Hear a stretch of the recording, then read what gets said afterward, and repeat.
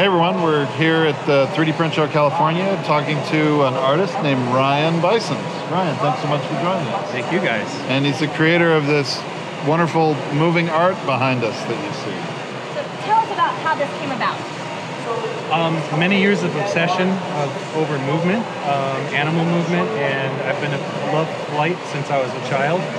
So kind of had a couple aha moments while studying the movement of birds, and related it back to a mechanism, and made the bird's wing pivot and rotate as it flapped, and then I figured out how to make the wing bend and break throughout the flapping motion. So has your art always been with 3D printing involved in it, or did it start in a different material before? I did a lot of handwork, and I've learned to 3D model, and usually I'll put my work as a paper printout, then I would cut the pieces out.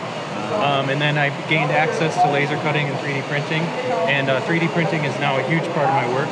It saves a lot of time, it can do it better than I can, and it's a means to an end for a lot of the parts. So you can create more art. Exactly, yeah, but I still like to have the hand in there, so to play both off each other is really important to me. What kind of 3D printer did you use for the mechanism part in here? These are laser sintered. I send them out to Shapeways and have the parts printed out of nylon, laser sintered. I dye them to be the colors that I want. And you dye them. Yeah. Yeah, colors are our problem. biggest issue with 3D printing. And So. what kind of dye are you using? Is it just textile dye? Grit dye. Grit dye, Grit dye. awesome. A little bit of vinegar, oil it, works really well. That's great, great. That's good to know because we always want to get better color. Yeah.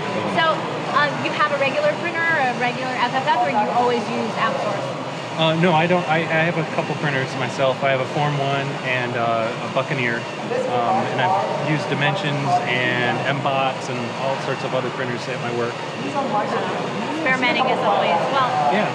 Do you show these in galleries, or what do you know? Yeah, I've shown in a few galleries. I've showed a lot more in academia, sending them out to different calls for entries, and exhibits that are museum or academic based. So these are motion activated, it seems.